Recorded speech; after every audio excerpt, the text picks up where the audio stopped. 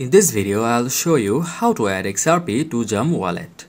So for doing that, you have to open the Xumm application and press the send button on the main screen.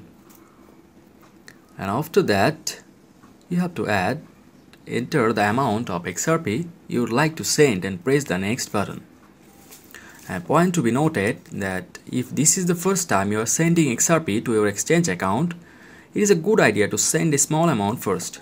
Just to make sure it goes through, you can always send more in a second transaction. And after that, you have to enter the R address that your exchange provided you and press the next button.